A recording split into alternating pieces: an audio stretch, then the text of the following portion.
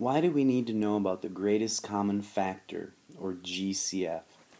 Well, we need to know about it because we use that skill to simplify fractions. So if I have the fraction 75 out of 100, well, that's not in simplest form. There's an easier way to think about that fraction. And we can figure that out by dividing the numerator and denominator by the greatest common factor of those two numbers. 25 is the largest number that can go into 75 and into 100 at the same time. So we divide both of those by the GCF, and we find out that 75 out of 100 is really the same thing as 3/4. So we got to practice this skill so that we'll be able to use it on fractions. What is the greatest common factor of 16 and 20?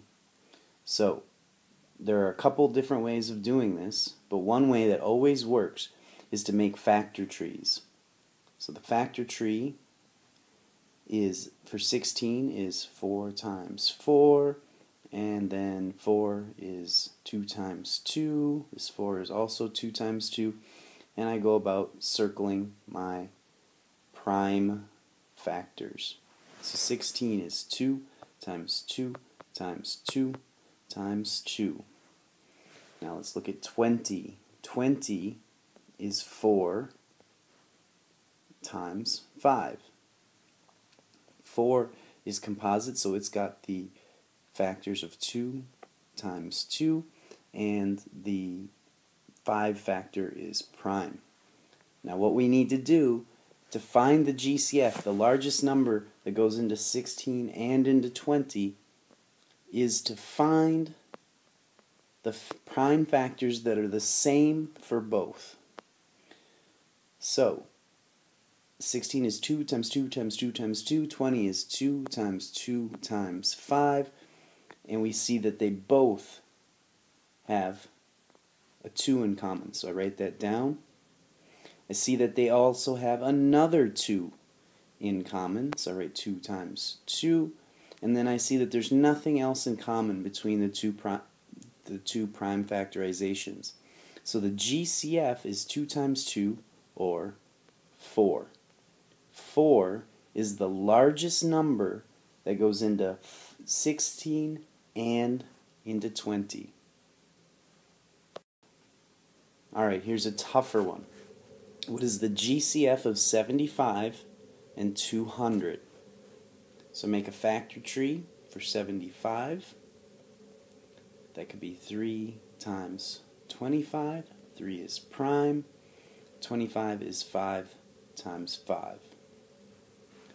Alright, now I make my factor tree and find the prime factorization of 200.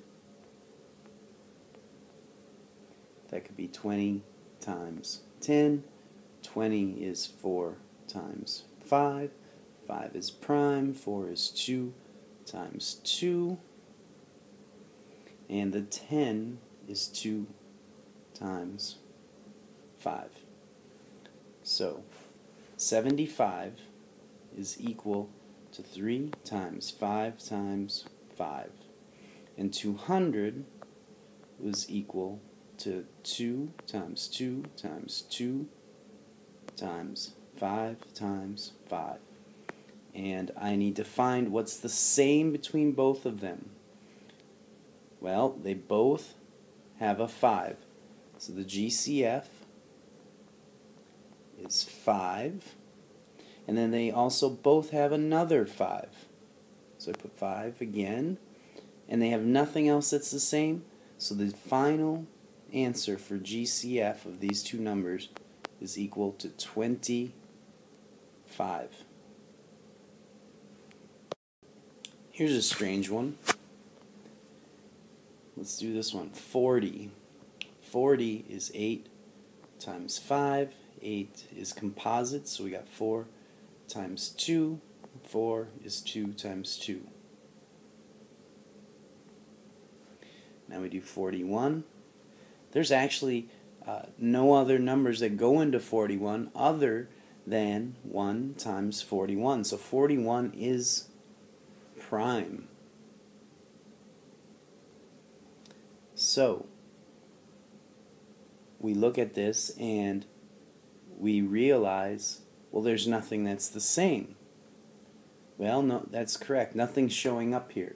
However, the GCF will be the number that goes into everything, and that number is 1. 1 goes into everything.